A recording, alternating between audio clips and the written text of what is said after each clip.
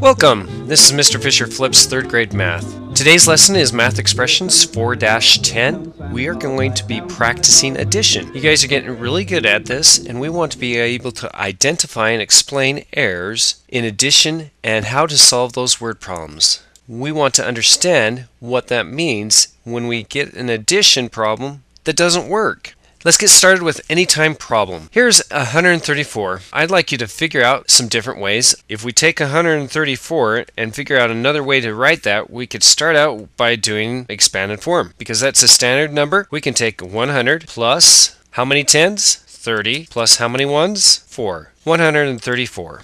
Well, there's one way we can write it, but it says we can also use a subtraction expression. How are we going to do that? We need a number that's bigger than 134. Well, let's try this one, 266. And what I've done is I've actually created a math mountain. If we take 200 minus 66, we should get 134, correct? So let's write that down as another expression. 200 minus 66 equals 134. There we go. We've got two different ways that we've written how to do that. Well, remember to practice your multiplication. There are several kids that are close to getting their candy bar this week, so we hope that everybody can be able to do that. Let's get started with our problems today. We're going to look at the iTools, and this is going to look at errors in addition and how to solve word problems. Well, we can use these place value blocks to check to see if our answer is correct. If we got 744 plus 172, I thought it was 816, but let's check our answer. How am I going to check my answers? Well, let's check by adding up all the ones. 1, 2, 3, 4, 5, 6. There's 6 in that ones column. How many tens are there? There's 4 plus 1, 2, 3, 4, 5, 6, 7. 7 plus 4 is 11. I've got the 1 there for the 1 10, but what happened to the other 100? Let's check. 1, 2, 3, 4, 5, 6, 7, 8. Got 816, so I've got it right, correct? Let's line it up and check our answer. Add, lined up, check our answer. Try again, but I got the right answer. What happened was we have this extra 100. Let's regroup. Now, what should our answer be? 1, 2, 3, 4, 5, 6, 7, 8, 900 and 110 plus 6 ones. Let's change that to 916. Check our answer. We got it right. Let's try another one. This time it's 477 plus 344 equals 811. 477 plus 344. Now we know what we're supposed to do. Let's go ahead and put our answer in, add it up, and now we can check our answer. I don't think we did it right. Let's regroup. Watch that become a 10, and watch this as we regroup this way. There goes another 10. Now before we check our answer, let's check to see if we have it right. 1, 1. How many tens? 2. And how many hundreds? 1, 2, 3, 4, 5, 6, 7, 8.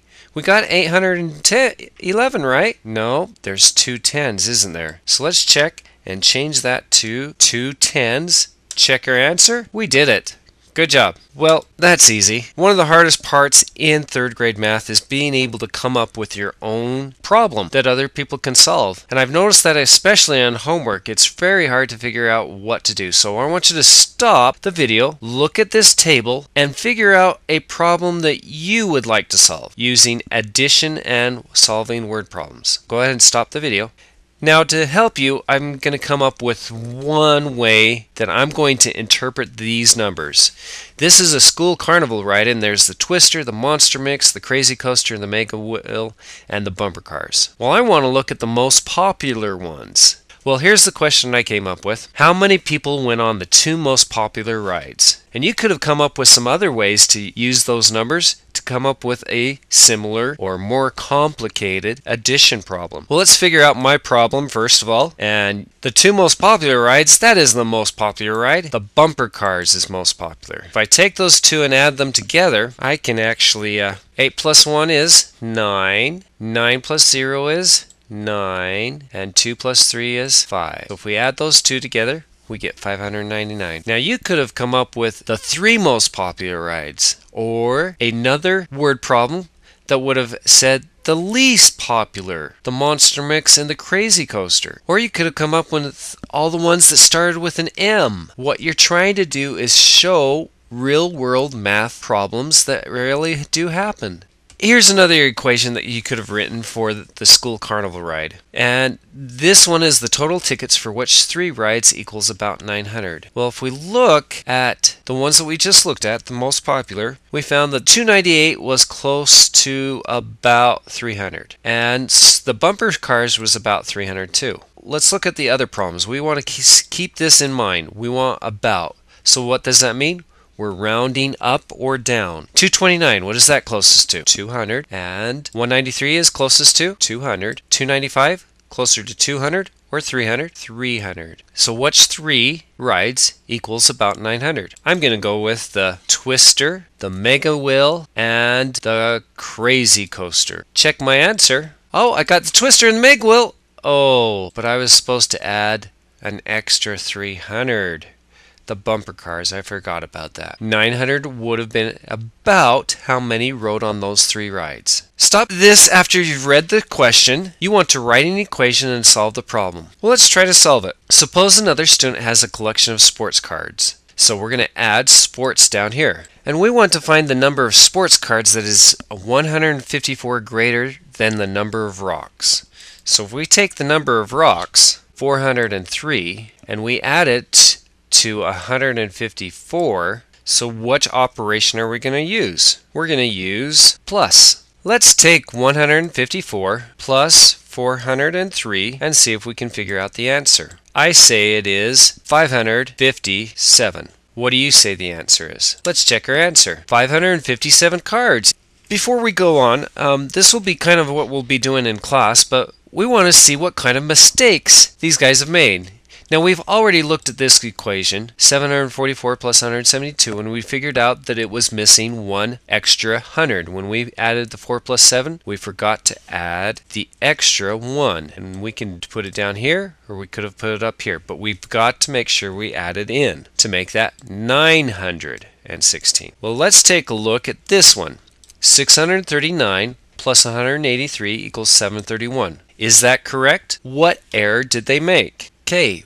The error that they made was 9 plus 3 equals, wait a second, 9 plus 3 does not equal 11. 9 plus 3 equals, we're going to put a 2 there, carry the 1. 3 plus 8 is 11, plus 1 is 12. We're going to put a 2 there, carry the 1. 1 plus 6 equals 7, plus 1 equals 8.